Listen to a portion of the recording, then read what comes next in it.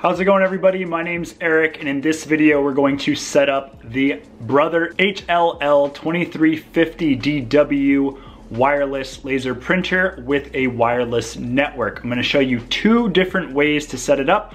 One really easy, it's the WPS Wi-Fi protected setup feature on the printer and hopefully on a router that you have access to.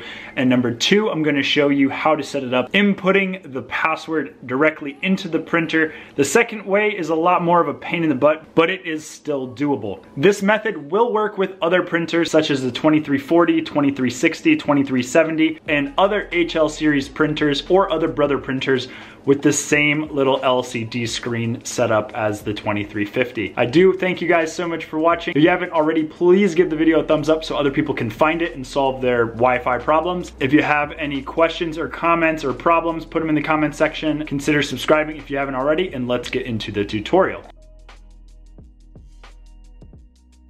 Now we're going to navigate down to network. We're gonna hit OK. You're going to see, as you can see, there's a couple different options here. WLAN Wi-Fi Direct Network Reset. We're gonna go to WLAN, hit OK. Here we see a couple different menus. You get TCP/IP, Setup Wizard, WLAN Assistant, WPS with pin code, status, MAC address, enable, TCP/IP. So that's the menu, we cycled through it. We're gonna go to WPS. It's wireless protective setup or something like that. And it's the easiest way to connect this to your router if you have a WPS capable router. So we're gonna hit OK, WLAN enable. You're gonna press down for on or up for off. So we're gonna hit down to turn it on. Then we're going to hit next, and it started to set the WLAN. We're gonna let that go. Our Wi-Fi button is blinking, and I'm going to go over to my router. I have my router right here. I have a Asus RTAC68U. I have a WPS button on the side right here. I'm going to hold that down. My power button is going to start blinking. That's how it works on a Asus. But your router, it may vary. So if you don't know how the WPS button works on your router, you might have to Google that. But now it is connecting my printer to my router just by using the WPS feature. You can see it says connected right here.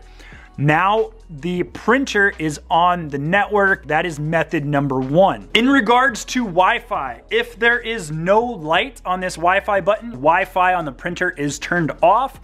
If it is blinking, it is looking for a signal or it's trying to connect, but it's not connected. And if it's solid green, that means you are connected to the network.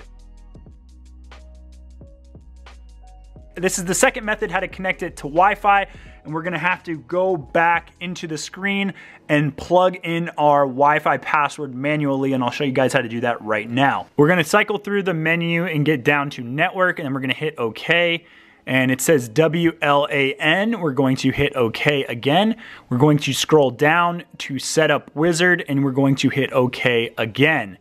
WLAN enable, down for on, up for off. We're going to turn it on by pressing down.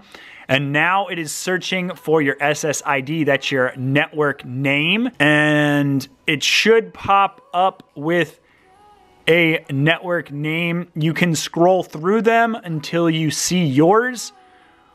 Ours popped up first. It was Spearsy Town is the name of our network name. If yours doesn't pop up, you can scroll through it and see if it's the second or the third one that it finds. But once you find your network name, you can hit OK.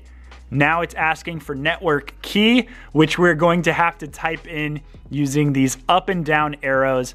It is such a pain, but you have to do it. You can't make any mistakes here, otherwise you will not connect to your network. Uppercase and lowercase are sensitive. So I'm gonna type in my password right now. Everything is lowercase. Our password is Year of the Pig. So I got to the Y, and then I'm going to hit OK. And then I'm going to do my next letter and next letter and next letter, and you guys know how it is. And I'm just gonna fast forward through this real quick as I type in my password.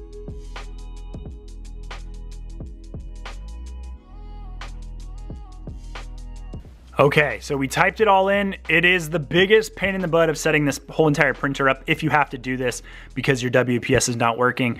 We typed in our entire password, case sensitive, and we're going to hit OK one more time. I'm gonna hit OK one more time. Apply settings, down for yes, up for no. We're going to hit down, and now it is connecting to that network. It is essentially typing in that password to the router, and as you can see, we got connected here as well as our solid Wi-Fi light. Now that your printer is connected to Wi-Fi, you should be good to install it on whatever device you're gonna be printing off of, phones, computers, whatever. I do have a tutorial that's super long and in depth with a lot of different parts and information about this printer. I will put a link to that in the description. Feel free to check that out if you wanna know more information about this printer. Thanks again for watching, and I'll talk to you in the next video. Bye.